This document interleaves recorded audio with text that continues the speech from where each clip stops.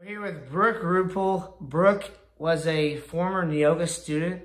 She graduated this past May, and she is actually attending Belmont University in Nashville, Tennessee to put herself into a music career. So I'm going to talk to her a little bit. Coming from Neoga, it's definitely a big change because I'm in Nashville and in Belmont with a lot more people than there was here. So it's definitely been an adjustment, but I love it all the same. And Belmont's a really good community. I've met a lot of really close friends already, and the music program is amazing. The music you have coming out as far as your Mended CD and a little bit about that.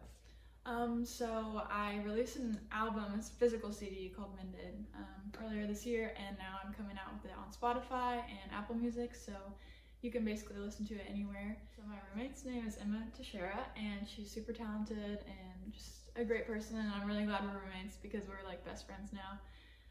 And it wouldn't be the same experience without her.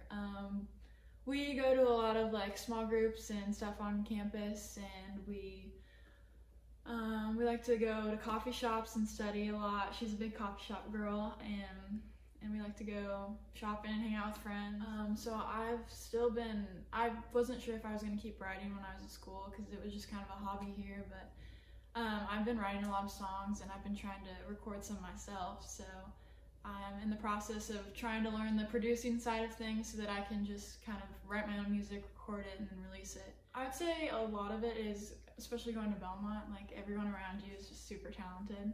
So it's easy to like compare yourself and compare your work and your style to other people's music. So I feel like for me it's just been about finding my voice and what I want to say, because it's easy to get pulled in different directions and kind of lose yourself in what you see other people doing. So it's really about finding out who you are as an artist. So what has your friend and musician, Elijah Acapito, when you moved off to school, what has he meant to you as far as helping you along the way, trying to make sure that you have the voice that you have?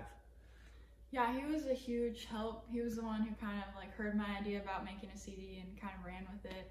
It still probably would have been a dream if he hadn't have, come alongside me and actually, offered his place to record me. And through that, he's just been a huge friend and supporter. I mean, we were friends before that.